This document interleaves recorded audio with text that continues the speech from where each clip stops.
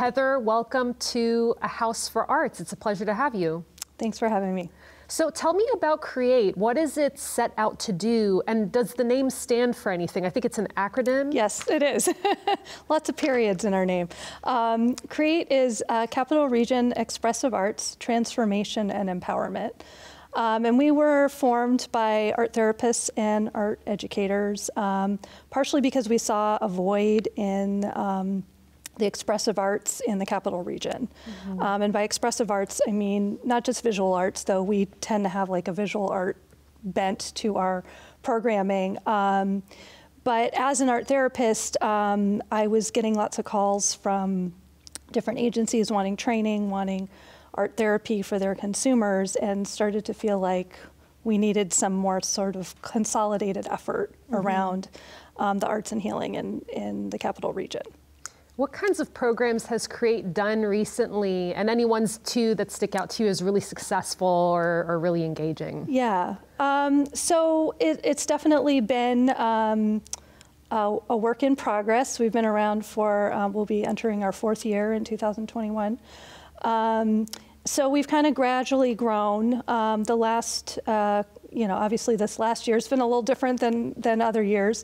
But really, I think our focus is really around families and kids and how art can bring people together. So in terms of successful programming, most of it's been successful. But I think that some of the most profound programs that we've really been proud of are some of our community art projects that we've done, public art wise, but also our teen programming in both. What is it about them that makes them so successful, in your opinion? Well, with the teen programming in particular, I think it's that a lot of times teenagers feel misunderstood by their families or the larger community.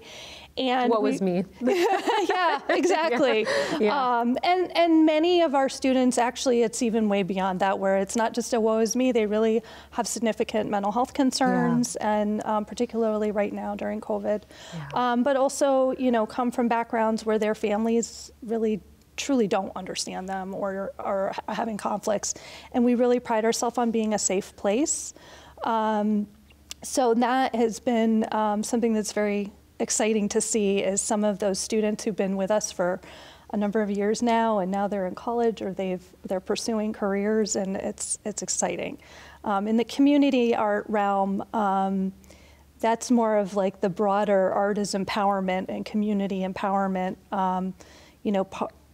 going to racial and social justice, or just, having the community come out to paint a mural and civic pride. Right, and I understand that you have locations both in Schenectady and in Saratoga Springs. Yes. Am I right about that? Yes, correct. So I'm kind of curious to know, we'll come back to the idea of community here, because I think that's important, but how did you become executive director of C.R.E.A.T.E.? And, I imagine you do art yourself, right? Yeah. So as I mentioned, I'm an art therapist. Myself and a colleague, Ailey Lopez, and I, one of the first times we met, just purely through needing to connect with other art therapists, we started talking about how we needed to create a community studio, that there wasn't anything like this in the Capital Region. There are in other communities, and it was a seed that grew over a number of years until we finally found the right spaces, and then we pulled Julie Lewis, our other co-founder, into her backgrounds in early childhood and art, and kind of helped fill out the program. So I just kind of fell into the role of executive director, just purely by happenstance, but also, I've got some background in business and was running a private practice and stuff like that before starting C.R.E.A.T.E. That's really interesting, Heather, that a lot of the folks that you work with, including yourself, have some background in counseling or therapy, and I think sometimes people don't traditionally associate those things together. Yeah. But it sounds like that's really important. I was looking at your calendar for what you have going on this month, because you have this online calendar on your website, and there's things that I saw on your calendar, like open studios or Clay Day, and then there was something that caught my eye that says coping through creativity, I think. Yeah, coping creatively. Coping creatively, forgive me. Can you tell us a little bit about these sessions? Yeah. What kinds of students are enrolling in these, and what do they get out of them? So the Coping Creatively group is actually a true art therapy group and kind of operates independently from C.R.E.A.T.E, and because it's run by licensed mental health professionals. So it's more that we use the studio space for the groups, and that is folks who are dealing with profound mental health issues.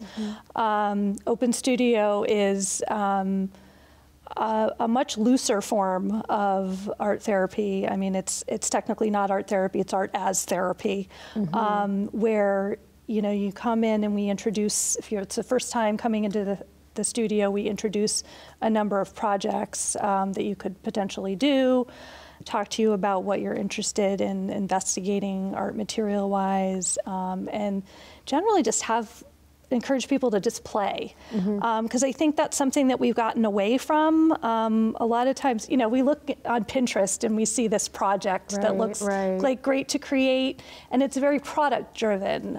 Paint and sips, it's very product driven. And it's very digital, right? Yeah. Because what you're getting people to do in C.R.E.A.T.E and these studios in C.R.E.A.T.E is to touch things, and it's tactile, and they're playing with clay, and they're playing with materials. It seems like during the pandemic too, we kind of are lacking like being able to touch things, and we're always sanitizing our hands. I mean, that must be a real kind of release almost for the students. Yeah, and there's a very important component of art making that's sensory, and that's what makes art grounding, is you are actually tactilely doing something with your hands. And I think too, our big focus is that process of just really being mindful with the art materials and being present in the moment. And sometimes you might make a mess, but it's okay to make a mess because life is messy. So that's kind of one of our mottos. Sometimes people roll their eyes at me, people who know me well. Oh yeah, here she goes again, life is messy. But it is. I mean, we've seen that a lot this year in particular. And this is a safe space to make a mess. Right. Especially with all these protocols about order and keeping things safe and keeping things clean, which I'm not criticizing that that's essential.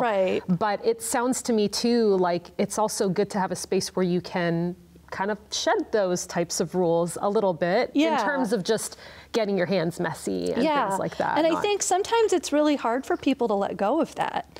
We're very product driven in our society, and we want things to turn out a certain way because it's predictable. And sometimes the idea of making something where you don't know what the outcome is going to be can be really scary. So it's a very different mindset, and that's what kind of makes us different from a lot of other art studios. So this is really fascinating, Heather. I kind of want to come back to this idea of grounding and the idea of working with something that maybe is not predictable. You don't know the outcome. How might that be essential for people? Because we often hear about, of course, like food and groceries and medicine are essential. But as from the perspective of an art therapist, how might things like that grounding and that expression that you get from art making and the mess that you can make, how is that essential to people right now? So maybe going back to this, I think I mentioned play. One of the first things we do when we're little kids is we make a mess, right? We're just purely like, we don't care what we're doing. We're just making a mess. That's why kids like baking. Yeah, exactly. That's how we investigate and learn how to do things, by making mistakes. And we lose that in adulthood. And there was a really interesting podcast by Brené Brown talking about the power of play. And mindfulness, play, art making, it's all really connected, because we just want to be present in the moment in terms of what we're doing, not thinking about the stuff that's going on in our head, but just being present with ourselves, being present with each other. And that's something that we lose a lot of right now. Well, that all sounds really exciting, Heather, and I can't wait to check out the website again. Yeah. Thank you so much for being on A House for Arts. It was such a pleasure talking with you. Thank you.